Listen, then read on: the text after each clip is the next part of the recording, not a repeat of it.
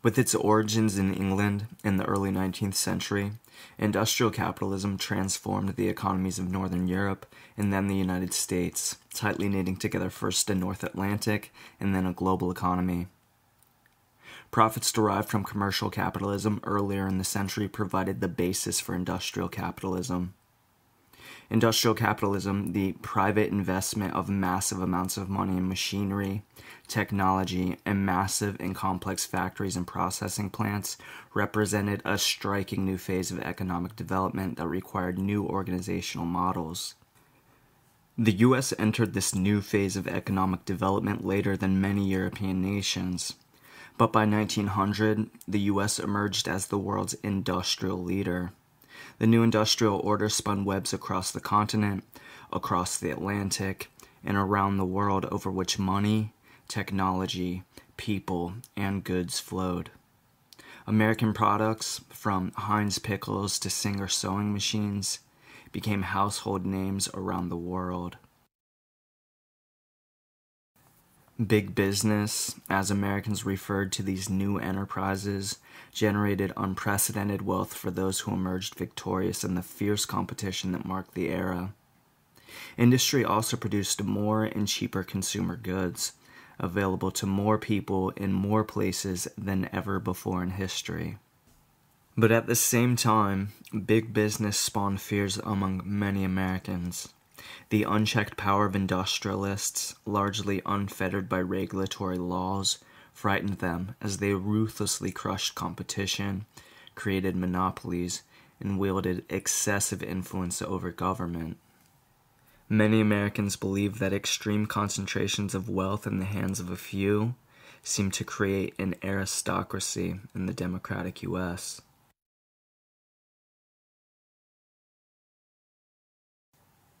Technological innovations powered by fossil fuels made the new industrial order, industrial capitalism, possible in both the U.S. and Northern Europe. Coal-fueled steam engines and machines that were both bigger and faster than those in the first industrial revolution. It energized electricity grids that powered manufacturing as well as the railroads that carried these products to new markets. Coal also provided a crucial ingredient for one of the most important new products of this era, steel. Like those in Northern Europe, nearly all of the manufacturing regions of the U.S. sat atop or near rich coal deposits. Innovative technologies spawned new manufacturing processes and products. Complex technical industries such as steel, chemicals, petroleum, electrical products, and pharmaceuticals developed new production techniques. Huge factories running around the clock allowed manufacturers to produce larger volumes of their products at a lower cost, known as economies of scale. Not only could novel and larger amounts of products be manufactured in more places, these goods also could reach new markets due to the network of railroads that laced the nation. Pioneered by the railroads, the modern corporation differed from corporations established earlier in the century in regards to size, scale, and organization. To finance the massive job of building a railroad corporations sold shares to investors. Modern corporations also required new forms of management. Railroads found themselves faced with the vast challenge of administering and coordinating a complex, technologically advanced enterprise involving the movement of cars over hundreds of miles. A board of directors who represented stockholders provided joint general control of the company. A layer of managers with specialized skills oversaw daily operations. Railroads organized departments with clear lines of authority and communication, manned with specialists in engineering, scheduling, and finance, just to name a few, which all together created an elaborate bureaucracy. These new corporations benefited significantly from the limited legal liability of their owners, the shareholders. Legally independent from the people who created it, the corporation, should it go bankrupt, bore no liability beyond the money invested by its stockholders who couldn't lose more than they invested. This legal benefit promoted economic ventures as it reduced the risk to investors. Big business generated wealth on an unprecedented scale. In 1860, approximately 300 Americans were millionaires. Roughly 40 years later, that number had risen to around 4,500, with many multimillionaires. In the 1870s, the richest Americans were railroad men, such as Cornelius Vanderbilt, who topped the list with an estimated wealth of $100 million. By 1896, oil man John D. Rockefeller and steel king Andrew Carnegie were the richest Americans, amassing fortunes of between $200 to $300 million.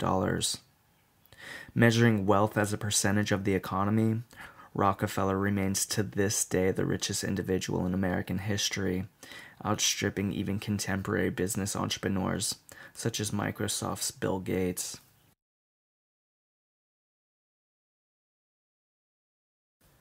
The new industrial order was well underway in Europe by the time the American economy began its transition during the Civil War. In 1870, Great Britain was the world's premier industrial power, followed by Germany. But by 1900, the U.S. emerged as the globe's leading industrial nation.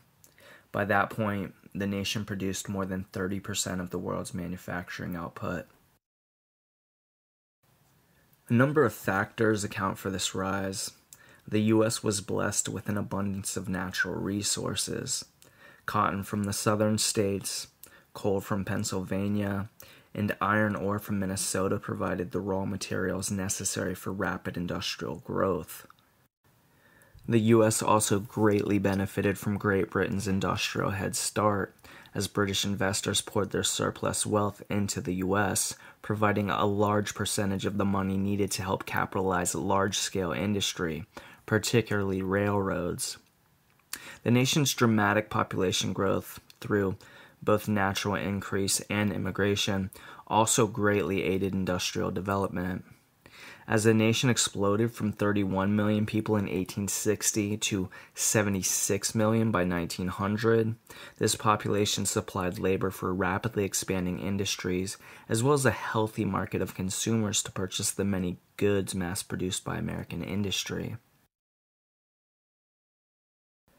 Vertical integration also fueled industrialization, as it cut costs and guaranteed a regular flow of raw materials for production.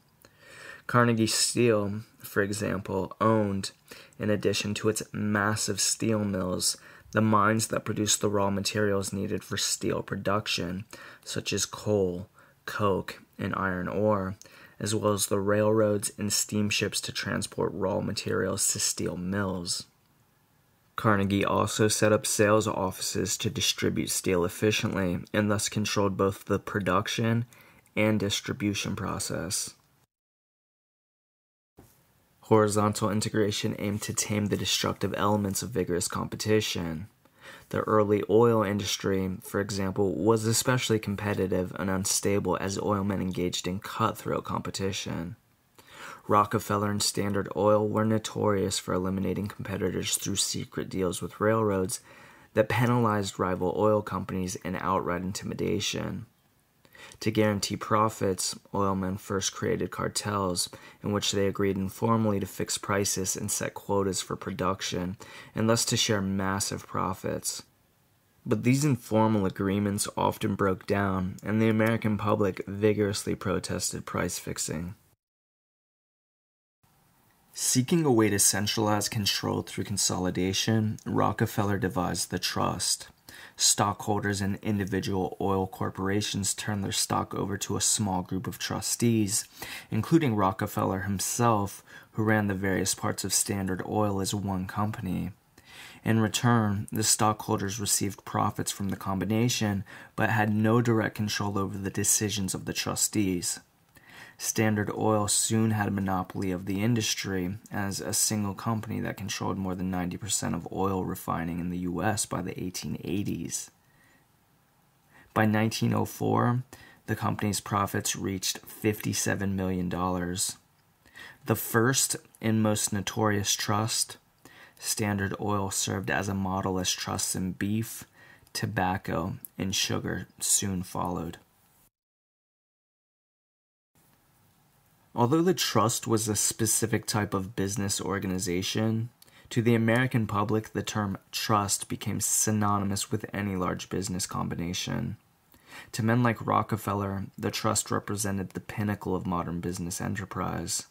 But to average Americans, it meant the demise of small, independent businesses that could no longer compete, and higher prices for consumers. Many people also feared that trust placed far too much power in the hands of a few individuals who would inevitably abuse that power.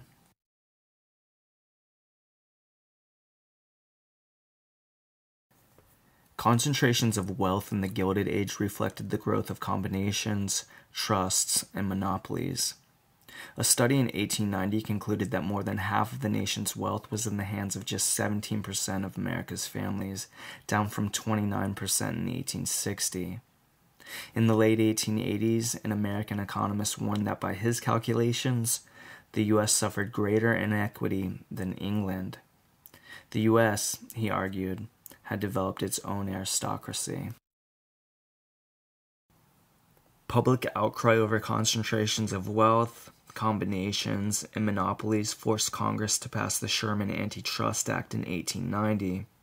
Henry Demarest Lloyd's 1881 investigation of Standard Oil, the story of a great monopoly, spawned subsequent articles in the popular press that fanned the flames of public outrage. Federal and state government provided little regulation for the burgeoning new economic order. Laissez-faire, otherwise known as hands-off economics, was gospel to businessmen and the politicians they supported. This economic doctrine insisted that government not interfere with business or the market. And though they often engaged in price fixing, industrialists argued that businesses should compete, quote, naturally and unimpeded by government regulation. As a result, they argued, society as a whole would benefit.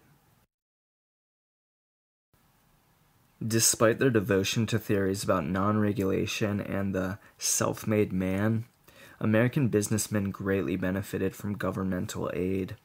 Federal support for railroads, protective tariff legislation, a favorable legal climate, and the intervention of state and federal authorities to crush labor movements all fostered the nation's exceptional business growth and unprecedented profits for businessmen and politicians.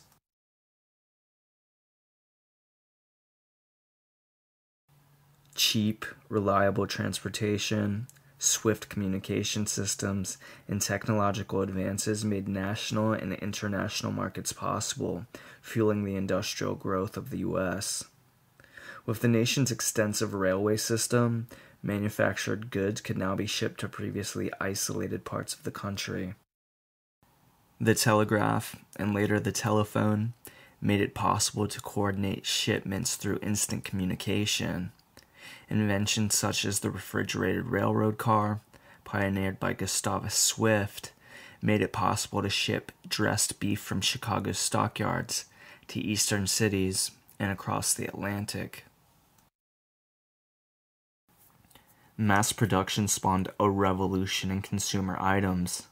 The American public and the world had access to a flood of cheap goods, affordable items that were unthinkable just years before. In 1894, for example, the Bureau of Labor noted that, compared to the era of hand production, America's factories produced 20 times more watches and 10 times as many overalls per week. Mail-order catalogs provide one indication of the consumer items available to average Americans in this era. In 1872, Aaron Montgomery Ward founded the nation's first mail-order house, as railroads opened up new markets in rural America and factories produced cheap goods in massive quantities. His catalogs featured tens of thousands of items, including farm equipment, Singer sewing machines, straight-edged razors, and gospel hymn books. Sears, Roebuck and Company soon competed with Ward for the rural market, labeling its catalog The Farmer's Friend. By 1900, Sears processed 10,000 orders a day in its Chicago headquarters, while offering a universe of goods to rural and small-town Americans. The mail-order firms deeply damaged the sales of small-town merchants who fought back against these big businesses by sponsoring bonfires of mail-order catalogs. To country merchants, Ward and Sears represented the evils of big business, but to their customers, the mail-order houses offered a huge assortment of affordable goods previously unavailable to them. After successfully integrating and exploiting the national market, American firms marketed their goods abroad. Long before creating a political empire, Americans built a global commercial empire. American businesses competed successfully with their chief industrial rival, Great Britain. A plethora of products, from Singer sewing machines to McCormick farm equipment to Heinz pickles, became household names all over the world. American companies followed the general pattern established by Singer, first selling their products abroad through international sales and distribution systems, and then establishing factories abroad from Europe to Asia, where they could take advantage of raw materials and cheap labor. By the late 19th century, many American companies developed into full-fledged multinational corporations, including Kodak and Heinz. American companies often presented international marketing not as a means to profits, but as a benevolent, noble act, as they provided the gifts of their superior culture to an uncivilized world.